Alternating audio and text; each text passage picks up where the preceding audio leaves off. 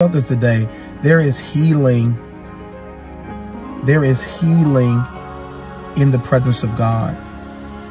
Some of you are broken. You're sick in your body. You're sick in your soul.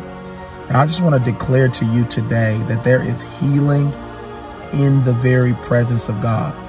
You don't have to be broken. You don't have to just be depressed. But when you come before God in his presence, there is a healing. And I want to prophesy today. That's what I heard the Lord saying, that come into my presence. Don't run away from me in your hour of despair. Don't run away from me in your brokenness. But I hear the Lord calling you, come closer, because he wants to heal your brokenness. He wants to heal your soul. He wants to bring healing to those places where you hid from him. He wants to wash over you with his love, his joy, his peace. There is healing in the presence of God for you today, my friend. Don't run. Let the Lord heal you.